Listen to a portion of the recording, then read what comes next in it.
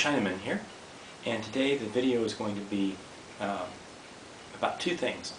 One is, you've heard of how-to videos. This is a how not to video, specifically how not to pack and ship China.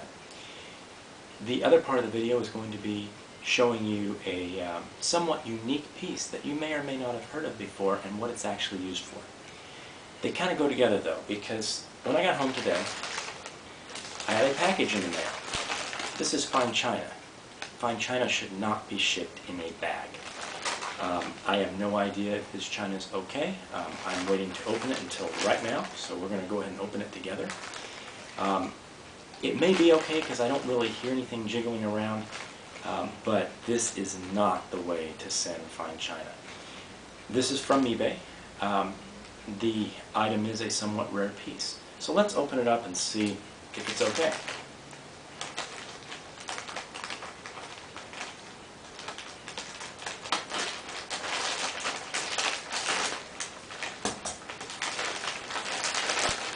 Okay, an envelope inside another envelope. Okay. I think there's another envelope inside of this one. Let's find out.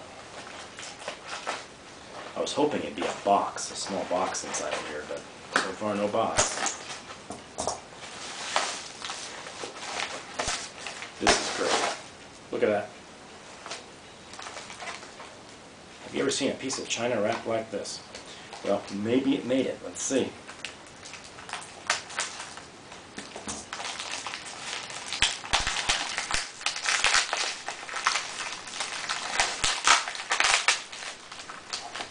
I think it might have made it. Let's see though.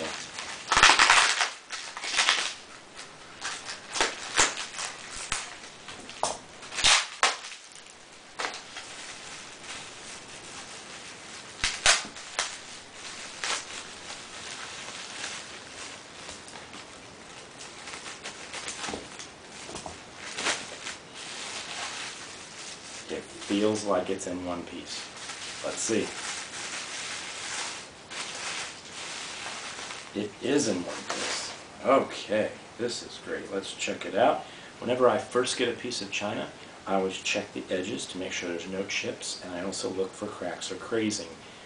Specifically, I buy pieces that are considered excellent condition. I don't buy a piece that's crazed intentionally ever. There are no marks around the edge. I'm feeling it's good. Let's look at the back here. There's some dirt along the bottom, which I saw in the description. That's fine. That's not a problem. Back stamp, England. Very important. Looks really good. Looks very good. Excellent condition. Now, what do you think this piece is? Let me tell you what it was advertised as. A soap dish or trinket dish. It's not a soap dish or a trinket dish. This is called a sweetmeat dish. A somewhat rare piece, a piece that we don't often hear about anymore. Now, some of you, when you hear sweetmeat, are probably thinking, oh, there's maybe some type of a candied lump of beef or something. I don't know. That's not what sweetmeat is. Sweetmeat is actually candies, maybe bonbons, etc. But quite often it is candied or sugar-coated fruit. So fruit candies. That's what these dishes were used for.